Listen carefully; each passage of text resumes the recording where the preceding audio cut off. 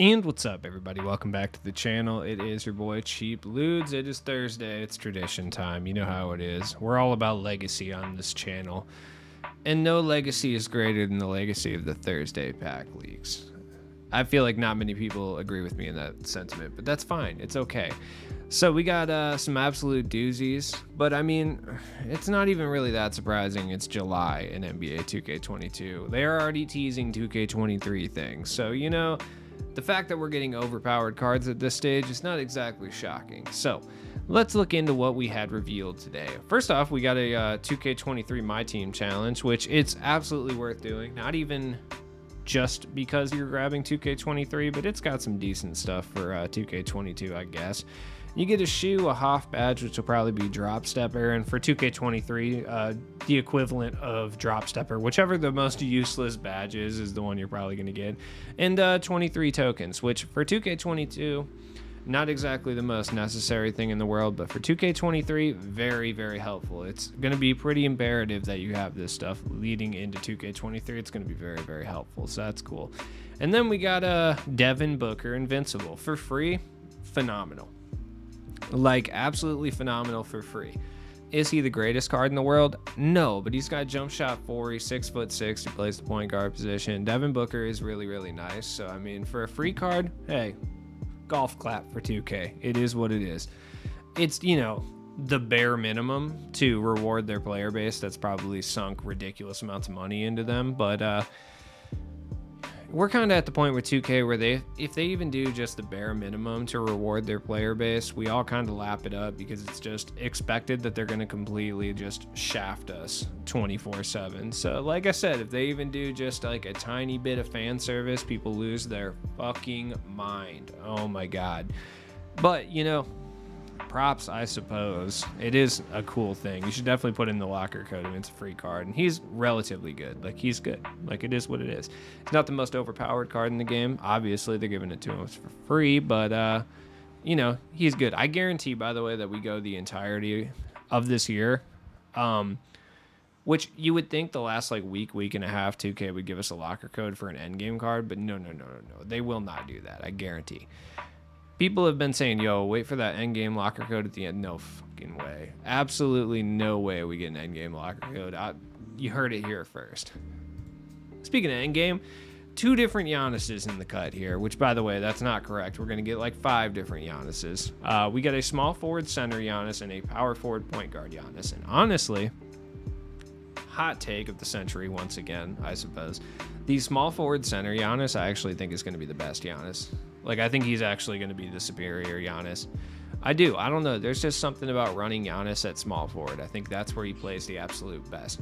Now, notice there is not a shooting guard version of Giannis, and I do think that that comes into play. And we'll talk about that more when we get to the market. Like, I personally think that that means we're probably going to get a quote-unquote lower-tier shooting guard Giannis. But, I mean, we obviously have a power forward point guard and a small forward center.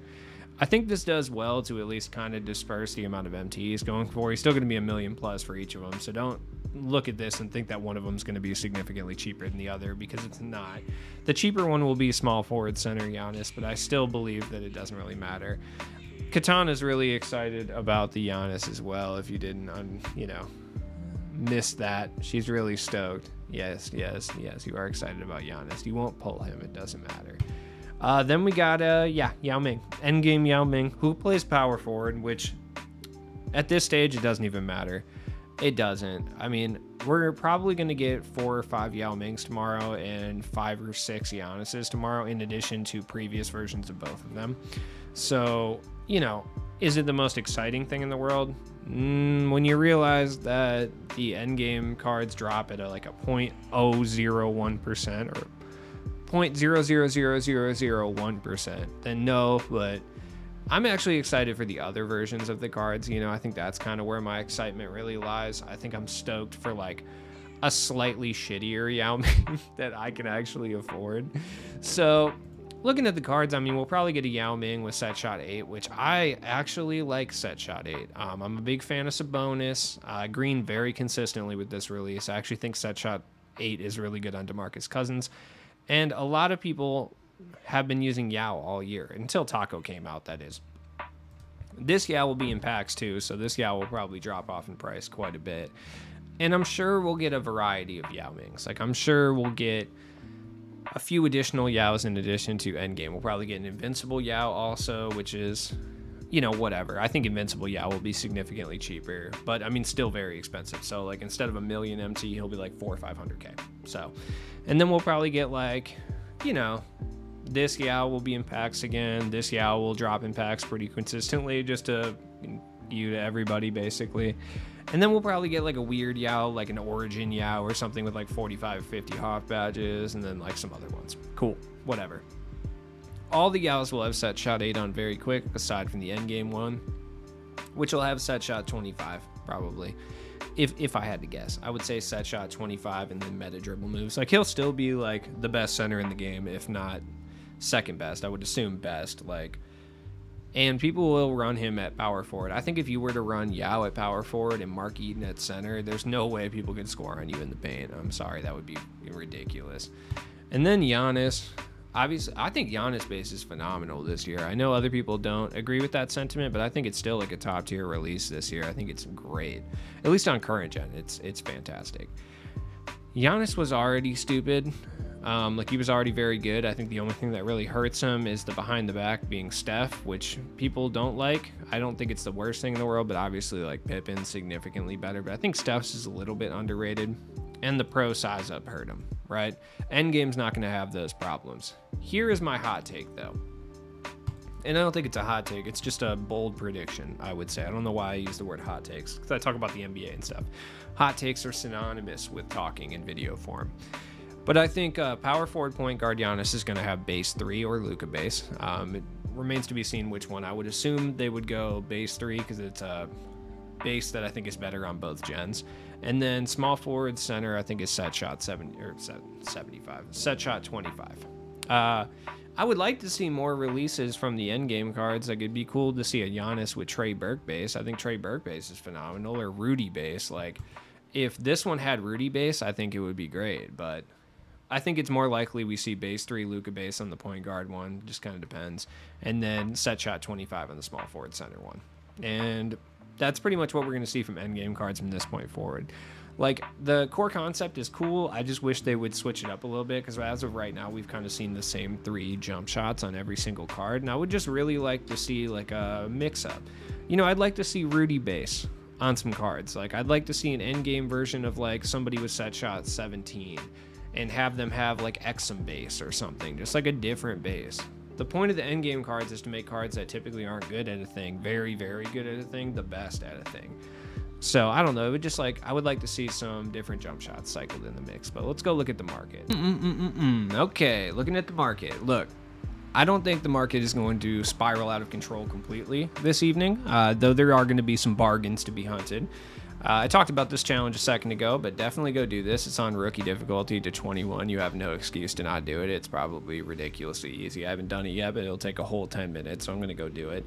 Look, Hoff badges are kind of pointless at this stage, but, you know, I'm going to stack as many as humanly possible so I could juice up just the most ridiculous cards in a little bit here, so I could just run limited with an Iron Fist. Now, endgame cards probably aren't going to tank out that much. People kind of overreact to the price drop on endgame cards every single week, and they're going to from this point forward. Now, there's a lot of Shaqs up, but I still don't think he drops all that much. Like, instead of the 1.2 million he was going for like before, it's probably down to like 800, 900K. Which, like, if you want Shaq, yeah, for sure, you're saving 300K MT for sure. Scotty Barnes probably sits around 600-700K. I think he might drop maybe 100K. Like, we're going to see these endgame cards drop by 100 or 200K depending on the card. Like, Magic dropped quite a bit. That being said, though, Magic is not much worse than Giannis. I mean, none of the endgame cards are really much worse than the other ones. They're all juice to the gills, and Magic is a 6'9" point guard, so it's not like he's that much smaller either. Giannis has the superior player build, but it's not like Magic is that far behind. So my point being is, if you just want Giannis because everyone's telling you that Giannis is the best point guard in the game tomorrow, and you still want an elite point guard, don't sleep on Magic. Magic's still a top tier point guard, literal top 3. You know, on next gen he's a little bit farther behind, but you know, it is what it is. The Invincible versions are going to be a lot cheaper, though. This is where you're going to see a lot of the price drop. There's going to be a lot of Giannis's up here. And honestly, outside of the dribble style changes, which, whatever. I mean, Giannis has what? Quick dribble style, but he's got some lower, like, dribble moves or whatever. Like, yeah, he's got, or shifty, I'm sorry. Is shifty, but his dribble SIGs aren't quite as good. I mean, sure, by all means, like, yes, go for the new Giannis, but I think Giannis is just fine. I just wasn't really paying attention to what I was saying. Don't care. Ben Simmons, I think we see take a pretty big hit because I think everything Ben Simmons does, Giannis is just going to do better, which is accurate for sure. But I mean, if you want something that's going to be quote unquote a Giannis stopper for, he's not cheap by any means, but not 1 million MT, go pick up Ben Simmons. Durant's going to be cheaper. I think we start to see these invincible cards drop in like flies price wise. Like, I mean, LaMelo's barely 100K at this point. Like, he's been going for like 105, which I would pick him up if the cryogenesis one wasn't just like moderately worse, you know? And I'm holding out for the T-Max. By the way, probably a wise decision to start selling some of the invincible cards while their value is still high. T-Mac is a good example of that because there's no way we don't get a T-Mac for the rest of the year. It's literally not possible. Michael Jordan would be another one. Any high-tier Jordans, you're going to want to get rid of them. Durant. Who else? LeBronathan for sure. I mean, look at how cheap Invincible are going for at this moment. Like, the only thing that's holding T-Mac's value is that he's incredible on next gen, and he dropped so incredibly little from those packs that there's just not that many of him running around. Luka still has value too, and honestly, I don't think it's really worth selling Luka, just because we're getting more Lukas, but an endgame Luka is just going to be the Invincible Luka. And it's just going to have different card art because that card is already an endgame card with his jump shot that they give to literally every endgame card. So there's really no point.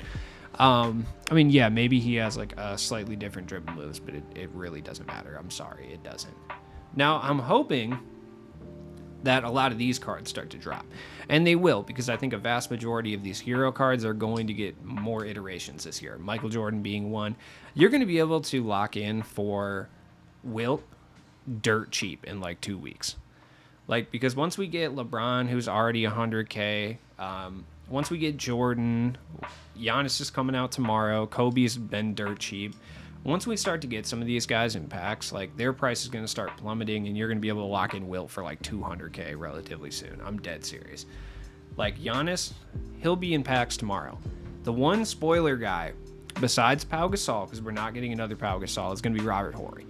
Like, there is absolutely no way we get an endgame Robert Horry. I mean, 2K could shock me and shock the world and throw an endgame Robert Horry into packs, but I really don't believe that to be the case. Dwayne Wade is another one that could not get a card, but Durant for sure. Do not spend over 100K on Durant if you want. Will just wait 2 weeks. Kareem for sure. No question we don't get an endgame Kareem. Anthony Davis is another one that I could say maybe not, but I think 2K will run out of players for endgame cards at the end of the year, and they'll start throwing in randos like Anthony Davis. Not like he's a rando, but, you know, he's not someone you would consider to get an endgame card. Now, tomorrow, we're obviously going to get Giannis and Yao Ming in multiple varieties in these packs. Yes, I could hope to see like a point guard swish Yao Ming because that would be hilarious and incredibly toxic, but I don't know. Now, I do think we see like a shooting guard Giannis, though. I think it'll be a lower tiered one, probably the one with like 45 Hoff badges or 50. But we could easily see that occur. This card's going to be way cheaper as well because he's going to be in packs and probably drop relatively heavily. So that's something to think about also. But I think we see like 5 different Giannis's tomorrow. Probably only like 3 or 4 actual ones, though. Yao Ming, this card's going to be way cheaper. It's probably not worth picking up because I guarantee they'll drop like a 50 Hoff badge Yao Ming that can shoot threes. It'll probably be, I don't know what it'll be, swish probably would be my assumption, but you know, we probably see a Yao Ming better than that one, so maybe I'd hold off on that. And the other 2 Yao Mings, or 3 that we see, are going to be absolute dog water. We'll see one that's just like the same as the season reward, just with better badges. We'll probably see like, what are the other sets I could throw Yao Ming in? Power Within, Tease the Season. Do you have any Christmas moments? I don't know. Maybe. Perhaps he did. I don't know. Oh, Lunar New Year. Yeah, for sure. Yao Ming is getting a Lunar New Year card. Yeah, 100%. I mean, I don't know. I hate this concept just because I wish they would throw more players in with the concept. But, I mean, it's cool to have affordable versions of, like, all the best players in the league. I enjoy that part. I just wish they kind of stuffed the packs with just a few more variety of players. But hey, I'll be here tomorrow. You know me. Peace.